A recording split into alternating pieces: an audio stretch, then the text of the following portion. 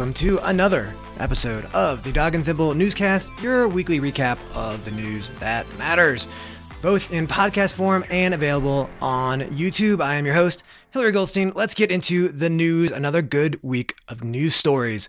Survive Space Attack details.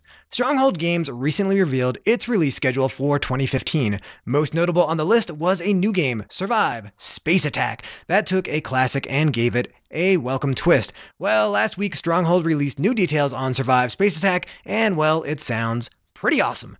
Survive Space Attack is based off Survive Escape from Atlantis, which is a game about getting your meeples safely to a beach as the island they're on is sinking. So imagine that in space, but not an island anymore, of course. Instead, you're escaping a space station under attack from aliens. Rather than whales and sharks, it's alien creatures roaming the station. This alone shows excellent design choices because sharks and whales in space is ridiculous and too terrifying to be part of any board game. Thankfully, they decided to switch that to alien creatures. If you've played the original Survive, you can probably get the gist and imagine the possibilities. If not, well, just understand that you're scrambling to have your meeples, with secret point values under their feet, escape while trying to ensure others fall victim to an alien raid. Designed by Brian Sidney and Jeff Engelstein of Space Cadets fame, Survive Space Attack takes the core idea of the original and adds some new twists. A double-sided game board allows for different setups to add some variety.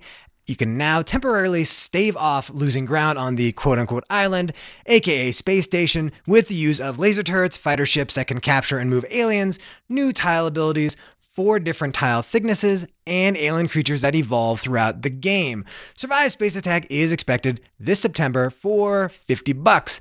Coming at the same time are 2 expansions, Survive Space Attack, The Crew Strikes Back, which adds new crew members with unique abilities. It's a small 20-card expansion, but it's only $10. The other expansion is also $10, and it is called 5 to 6 players, and it really lives up to its name. It adds 20 new Spaceman Meeple tokens, enabling you to go from the base game's 4-player cap all the way up to 6 players. A version of Flux I will actually play. I got nothing against Flux, other than that I've never really loved the game. It's sort of advanced Uno, often tied to something fun and nerdy, Cthulhu, Monty Python, etc. But it's not one that has ever grabbed me. This summer, there's a version of Flux I will most definitely pick up. Adventure Time Flux is the latest in a line of Cartoon Network's Flux titles, but it's probably the best, because it's Adventure Time. End of argument. In the latest issue of Game Trade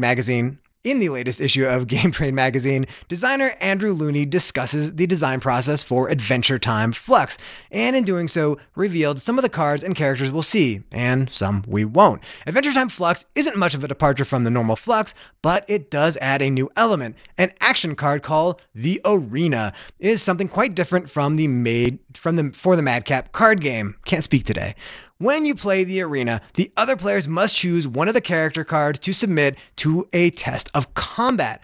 Each player then argues why their character would surely win, meaning you actually need to know a bit about Adventure Time or you'll be at a severe disadvantage. And frankly, I only hang out with people who know about Adventure Time, so this will be no problem for me.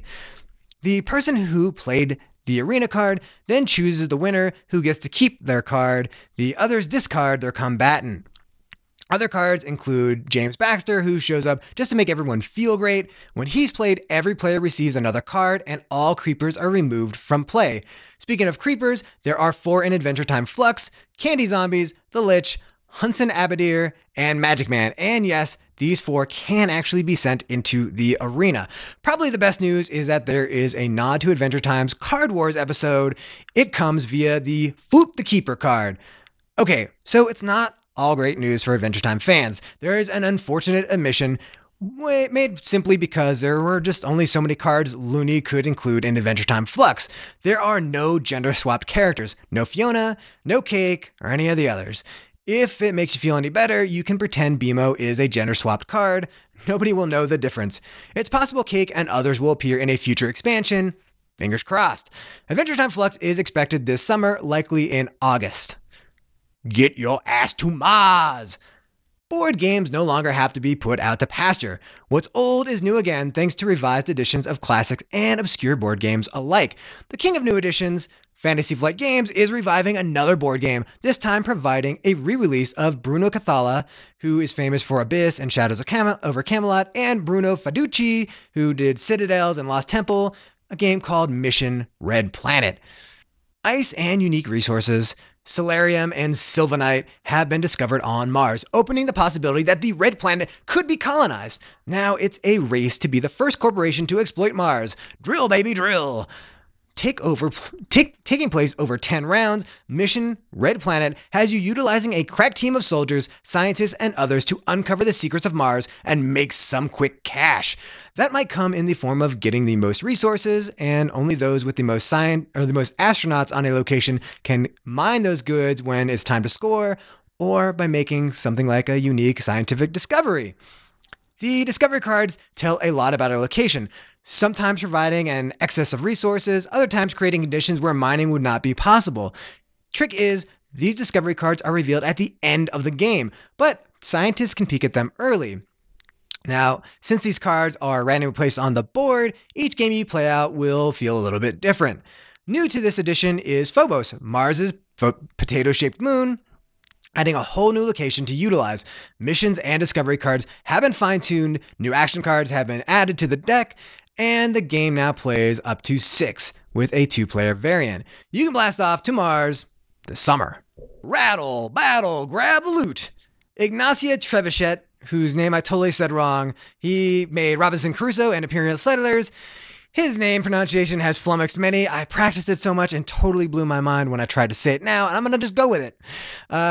He's going to go a little bit more casual for his next game. Rattle Battle, Grab the Loot is a game of piracy on the high seas where each player is battling for the favor of the Pirate King. It's a game about dice. Lots of dice. Like rolling 20 of them all at once. Those dice, which are gathered not just from your own pool, but from every other player's dice pool as well, are rolled in a special box.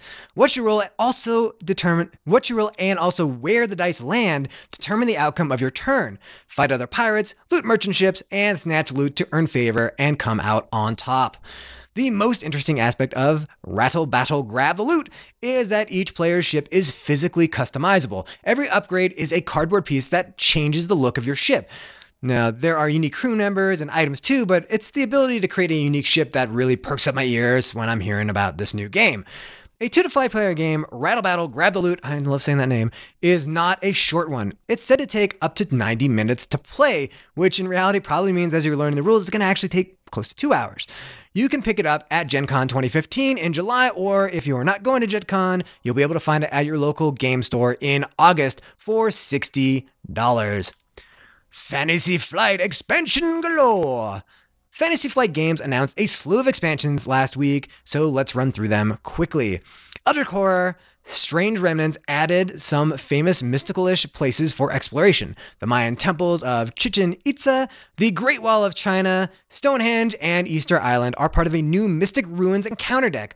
Didn't really know that the Great Wall of China was considered mystic or a ruins, but who am I to question the wisdom of the ancient ones? The Eldritch Horror expansion is out this fall. Also coming this fall is the 4th expansion to the Lord of the Rings the card game. The Land of Shadow follows Frodo through the second half of the Two Towers and includes 3 new scenarios. However you want to say that word. Plus Gollum. Everybody loves Gollum. First, he comes to you as an enemy. Then, once defeated, he becomes an untrustworthy ally, leading you through the dead marshes. I really can't speak today. I apologize. And then there's the other card game based on a huge licensed property, that's Star Wars the card game. It expands with Imperial Entanglements, which focuses on the Imperial Navy and then smugglers and spies. Of course, no expansion about the Imperial Navy would be complete without good old Grand Moff Tarkin, so expect him to be included, plus a bunch of Wookiees, and yeah, that means a new version of Chewbacca as well. As with other expansions, this will be out in the fall. That's right, there's a lot of fall activity going on in Expansion Land for Fantasy Flight. Now, if you can't wait until fall to get a ton of expansion, then I have good news for you. Coming this summer is yet another expansion for Talisman. Yes, one of the most random and awful games in modern history expands once again because money. Seriously, guys, if you don't want them to keep making games, stop buying expansions for Talisman. The game's terrible. Stop helping him out. Anyway, The Harbinger is another small box talisman expansion, this one having something to do with the end of the world, which will come sooner than you can finish your last game of Talisman, because the game drags on forever because it's terrible. And now, it's time for the Kickstarter Spotlight of the Week. And this week, the light shines on Fantasy Coins. That's right, not a game, but Fantasy Coins, an enhancement for your games. If you want to spice up your tabletop games, one great way is to improve the components. And the absolutely coolest upgrade option is Fantasy Coins. Now, they are beautiful sets of 10 coins that can work for a variety of games and help immerse you a bit more in the fantasy.